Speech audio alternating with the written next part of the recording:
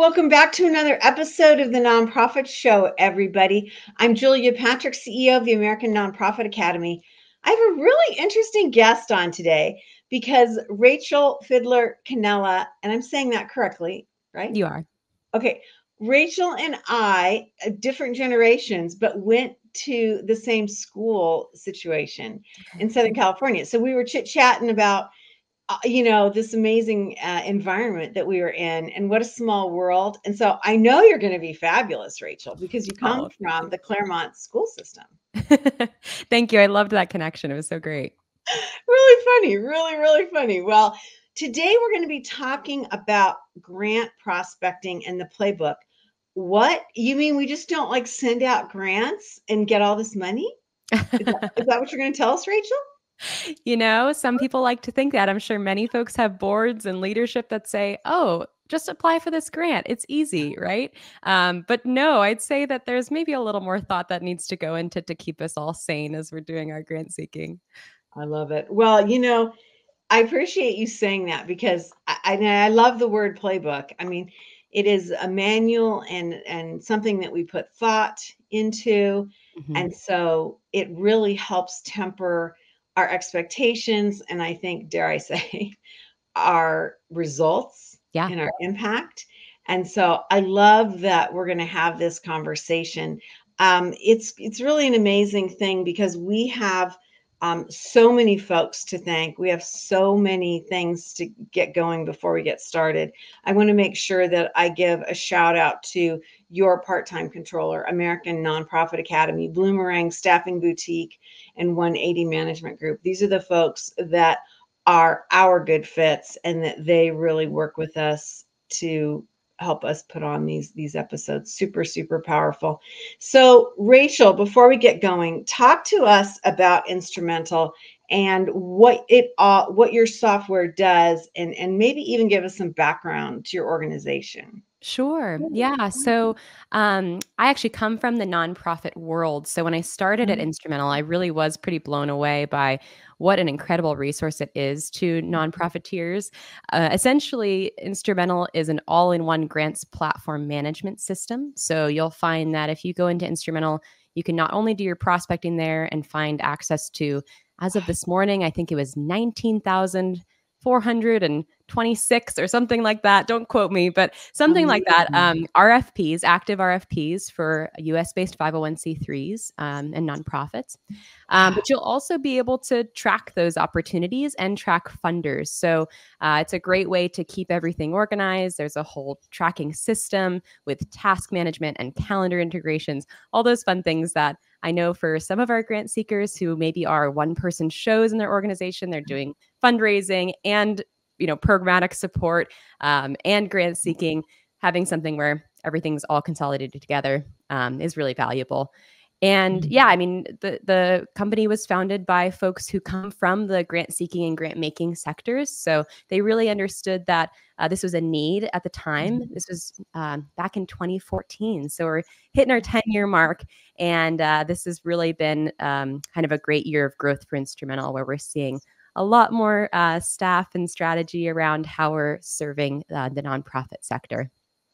So I'm always intrigued with any oh my gosh, any innovation, right? And then the combination of digital engagement, thought, action, and deed, how we get our brains Yeah. to flow with this and Mhm. to start excelling the way we work. So I'm fascinated by this opportunity to be a one-stop organizing center. Mhm. Is this something that somebody that is not a professional grant writer can use, or is this more significant and structured for those professional grant writers? Because it is a Mhm. profession. It's Mhm. not something that you can just have volunteers do. I think a lot of organizations think, oh, she was a good writer, put her in, or she can work from home, put her in. It's like, yeah, it doesn't work that way. Talk to us about that stratification of our labor. Yeah. I think that's a great point. And I think, again, goes back to this maybe potential misunderstanding of grant seeking as a process in your organization.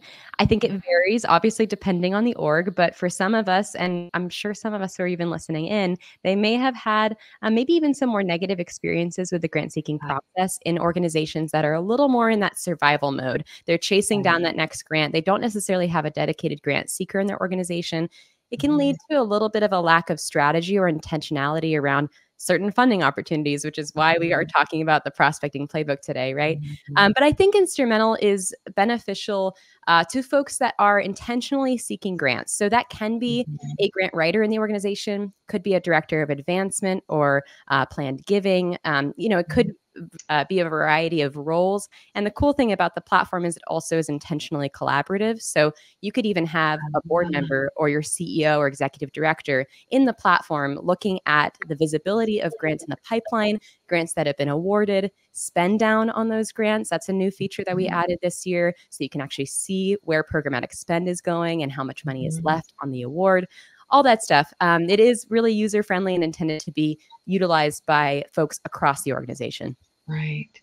There's such an art to management of grants. And I think this is one of the things that we forget. You and I were briefly chatting in the green room. The expectation of what a board thinks, even other people in the C-suite, honestly, For sure. just go out and get that money and we've got it and it's all good. But the actual aspect of the relationship and reporting back, can you talk to us about that and what you see and how that tends to work within your platform? Yes, we do have a pretty robust reporting system. So, one of the tools I mentioned was kind of these collaborative tools.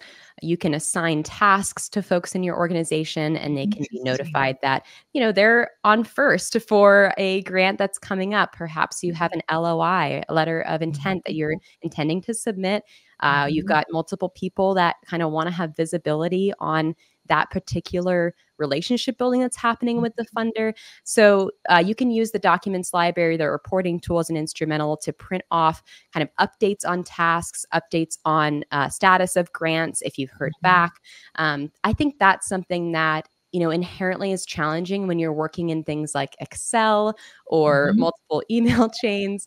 Sometimes as well, I remember in my nonprofit days, there was information that only lived in one person's head. And that's probably true for not just grants, but many other aspects of our work as well, right? But I think where we see the difference in organizations that are really making substantial change in their grant strategy is that folks are in the know. It's not all in one person's brain. There's somewhere where it's documented and said, hey, this funder has a great connection to one of our board members. And we're spending intentional time cultivating that relationship. That's been documented in Instrumentl. It's in our CRM, and there's an integration there so we can keep track of how that's going.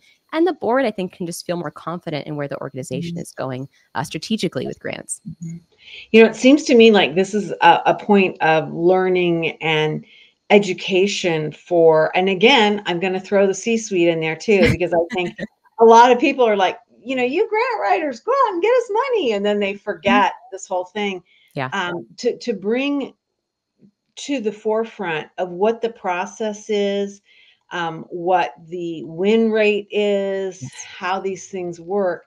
Do you have any concept about, or I should say information about how long the average grant price process takes, win rates, to help us understand what the reality of winning grants is in this US country?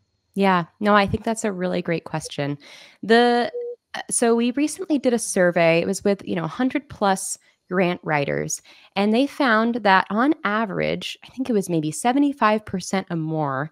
And I'll look back at these stats to make sure that this is right. But my recollection is 75% or more of grant writers were spending 10 hours or more on a single application.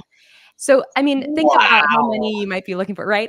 I was blown away by that statistic. And if we're going to spend 10 hours on one application, we'd better make sure it's worth our time, And there's a lot of maybe indicators there that an application will be worth that. I'm happy to talk a little bit more there, but that just goes to show that it does take time. It's not an easy effort to just apply for that grant.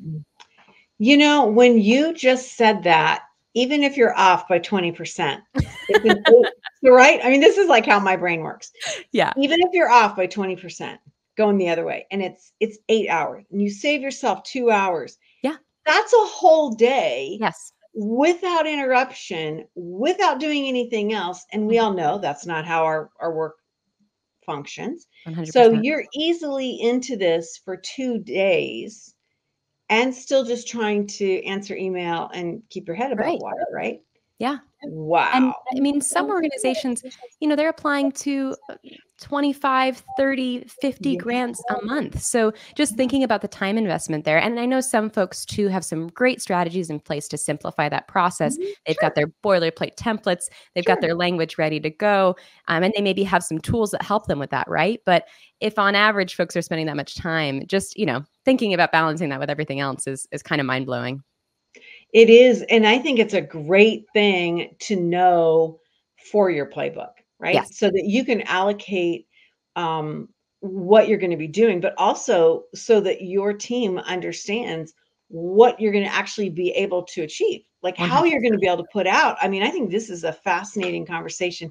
I've never had anyone um, give us that information or even that framework for what the Interesting. the investment is on Mhm. the nonprofit side, right? Because Yeah. there's an investment in that. Talk to us about what you know to be win rates and Mhm. the timing and how this kind of flows. I would imagine in the course of doing the nonprofit show for 5 years now and 1,100 episodes, and we've had a lot of folks on to talk about grant administration, grant writing, the Mm. concept of grants, grant management. Um, there seems to be like a wide swath of who's successful and who's not. And Mhm. it seems to me that once you've figured out the secret sauce, and I think that's process, you tend to win more grants. Mhm. Do you see that? Is it like a self-fulfilled prophecy? This is another great question and something that it does make me think of a case study we recently did with a customer of ours. I'll have to look back and look at the particular kind of parameters there, but one thing they had experienced is essentially they used to pre-using Instrumentl, they were applying to a certain number of grants. I can't remember the specific number off the top of my head, but they were spending a significant amount of time applying for grants and their win rates were lower. What they Mhm. found is that the more time they spent actually evaluating grants before applying, they could spend less time writing them. So they submitted less grants, but they had higher Um, win rates. And that goes back to process, like you just said. They yeah. had a set process, a set Mhm. established evaluation method. And that took a little bit of time too. So I Mhm. do go back to saying, in order Mhm. to save time, you do have to make time first. Mhm. Yeah. But I think, given my experience working with folks in the sector, it's worth Mhm. the effort. And they do see that, that's an anecdotal experience I'm bringing up. But I think Mhm. in general, folks that have the processes set up, they have the strategy in place, do tend to see higher win rates because they're Mhm. spending their time more effectively. Right. Well, I would say that's common sense. I mean, if you For sure. I was just doing a board retreat last night, a board kickoff for a national board. And, you know, we were talking about if you're trying to build your board and just anyone who can fog a mirror and somebody who seems like a nice guy, ultimately, you are not helping the organization. If you Hmm. step back, Hmm. do interviewing, really be thoughtful about who you're bringing on, what's their skill set, Yep. how are they going to engage, you're going to get a stronger board member. That position might be empty for a little bit longer than you're comfortable with. Sure. So I can see, it's an approach, and it's also, if you will, a management philosophy, I would say too.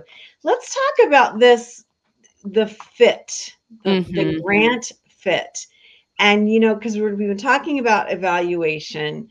I feel like the value of a grant is like this sexy, shiny object that everybody goes after, right? Without thinking, how am I going to respond? How am I going to, achieve the impacts that are desired? How am I going to build the relationship? It's just about that number flashing out. What Yep. do you think? What do you see? I think that's easy to do sometimes, especially in those organizations, like I mentioned earlier, that are in that a little bit of survival mode. They're trying to keep the lights on. They're trying to get that next great chunk of funding for a program that is literally happening tomorrow, right? And many of these nonprofits are serving audiences that need support day in and day out. So they're trying to get into a grant seeking cycle. They might be kind of chasing the money, right? And where we start to kind of take a step back and invite folks to think more strategically is that great, that funding might be a lovely, a sum that would supplement what you're doing really well. However, there are so many other indicators that you want to work on and focus in on before you even think about starting the application, writing your organization's name in that first field. Things like, does the grant maker's mission match your organization's mission? Right. Do they have any key stats on giving patterns? Can you look back in Form 990s and see, oh, there's past grantees that look very similar to my organization. They have missions that are similar to ours. They've funded similar project areas of focus, things like capacity building or general operating, if that's what you're going for. Things like geographic area of focus. Are they giving in your region? And if not, that might be an indicator that you're not going to be the best fit for them. And probably, okay, the most important one, the one I'm going to emphasize again and again, are you actually eligible for the grant? I think it's wild to me how many folks get all the way through an application and they read and they're like, gosh, actually, I don't think we're eligible for this. First thing on the list. First thing. I love that you said that because, I really appreciate that you said that because I think that there's this sense that a funding organization has all this money and they don't really have parameters.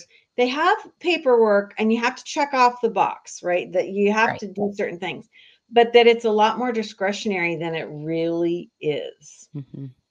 And I think that's something that we really miss. I think we miss that these funders have their own mission, vision, and values, right? Yes. That's something I was just going to bring up as well. I mean, they're looking for organizations that support their initiatives, their mission, right? So you want to show how are you supporting this foundation's work, essentially, and where are the kind of matchmaking elements that you're like, great, I am the perfect fit for you. I like to call it our funder matchmaking. How can you prove to your funders and your relationship building there that you are a good fit? Yeah. It's an interesting thing. And I want to jump into this piece of it, and that is the relationship aspect. Yeah. Because that's one of the things that I feel like the digital nature of our world, and especially in the nonprofit sector, where we're like, oh my God, we can communicate with our donors, or we can communicate with our stakeholders through a digital process. We're building a digital relationship, and not necessarily that old school relationship where the program officers would be, of the funding agency would be touring the campus or meeting and all of this stuff. Can you talk about what you all are seeing at Instrumentl and what that looks like? Because this is a changing time on how human communication is even managed, let alone the process of this. So what are you seeing?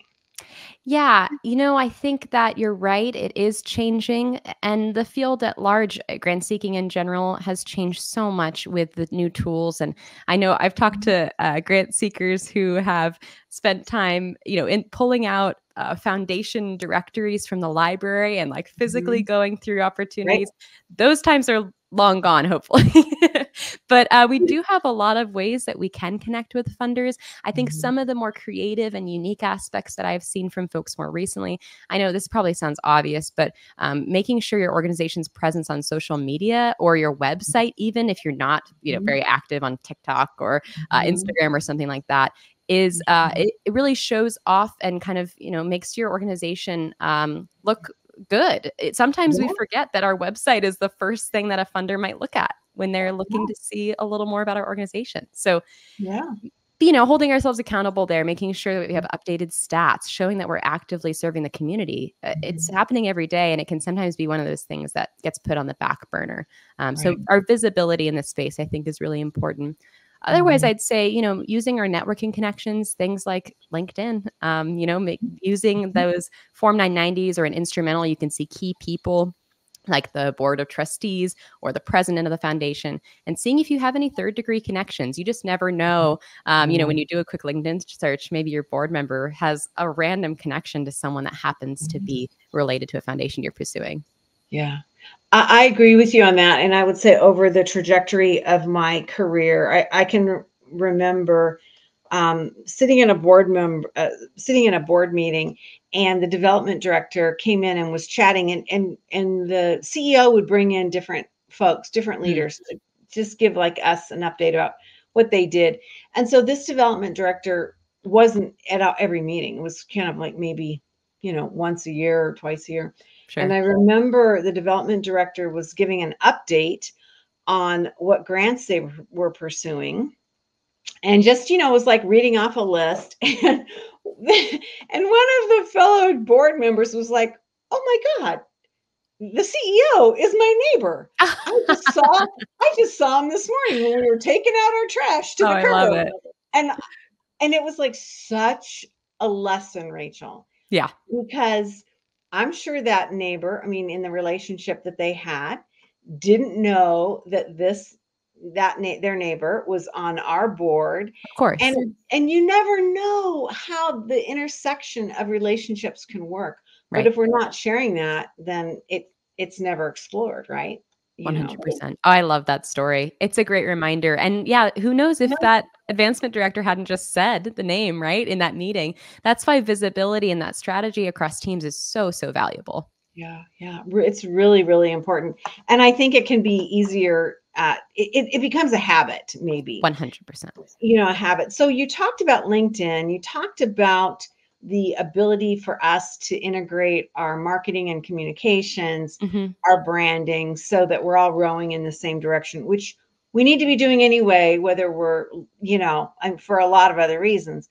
But what are some of these other tools that you see coming forward? I've got to believe that AI is one of those big presents.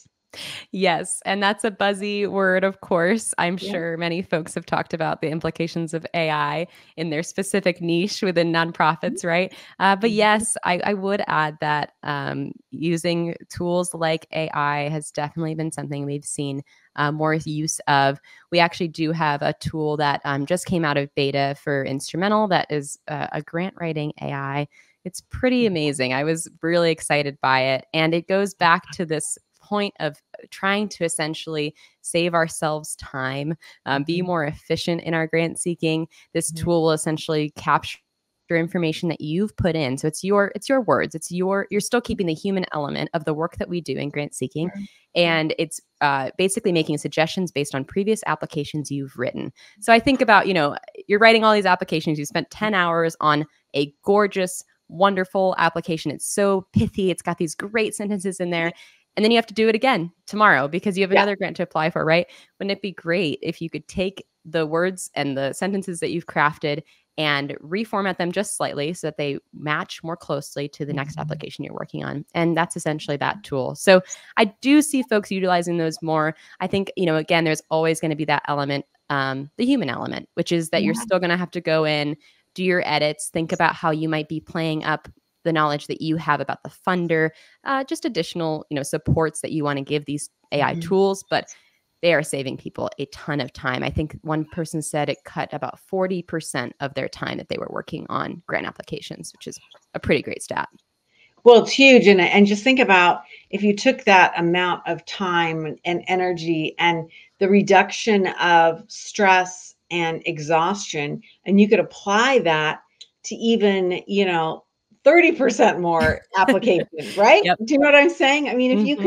If you could increase your ability to get your name and brand out there, I think it's remarkable. Well, you've been lovely to chat with today. I was thinking as I was preparing for this, I've just got to share this in the world of grant seeking. A young woman that worked for a board that I served on, which was the nation's largest domestic violence shelter, a young woman by the name of Katie Hobbs, grew up to be the governor of our state of Mm. Arizona. She was a grant writer. She was a woman who was a social worker. I could identify that funding wasn't happening. It wasn't going where she needed it. And so she raised her hand and said, I will start writing grants. Wow. She figured it out. She became really great. Ultimately, she was brought in as a grant writer. I mean, really moved away from, her education to become a professional grant writer because she had unlocked the process, right? Yeah. And now she's governor of our state. And so I always Incredible. think grant writers, they rock. They can do anything, right? Agreed. And Agreed. so They I are just the backbone of so many of these organizations as well. And I know from speaking with many grant writers and advancement directors and folks, it can feel like a little bit of maybe even an isolating field sometimes. You're yes. working solo, you're chipping away at these applications. You're not necessarily seeing a lot of feedback from funders. It can feel a little isolating. So I love supporting our grant seeking community, and I do also truly believe they are rock stars. They are, and they, when there are levels of education, there's technology, there's Hmm. thought leadership, there are things that they can put in their playbook. Everybody wins. Yeah. Everybody wins, and a funder wants to be successful too. Yeah. A funder wants to invest in something that is going to make them look good and will help Exactly. them with their achievement of their mission, vision, and values. So it goes both ways. It's Right. not just about, getting those funds out there. It's about building impact. So I Yep. love the nexus between what you all are doing and what we need in our sector. It's just been a delight to have you on, Rachel Fidler Cannella with Instrumentl. I feel like you and I have this like weird bond going through life with our I agree, education. Julia. Yeah. So weird, so weird. But it's been really fun to have you on and to learn about Instrumentl. Again, I want to say thank you to all of our Instrumentl, as I would like to say, partners. They include Bloomerang, American Nonprofit Academy, Your Part-Time Controller, Staffing Boutique, and 180 Management. These are the folks that really help us day in and day out so that we can have these amazing conversations. Rachel, I expect to get you back on the Nonprofit Show. This has really been fun. Oh. We talk a lot about this ecosystem of grant writing, grant seeking, Hmm. grant challenges. Hmm. And this is a conversation we've never had with this digital component. And so Hmm. it's been a lot of fun, and I really appreciate your time. Thank you so much for inviting me to join you. It's been such a pleasure. Yeah, it's been a lot of fun. Hey, everybody, we sign off each and every episode of the Nonprofit Show with this message. It's pretty simple, but it's pretty complicated. And it goes like this: to stay well so you can do well. Thanks, everybody.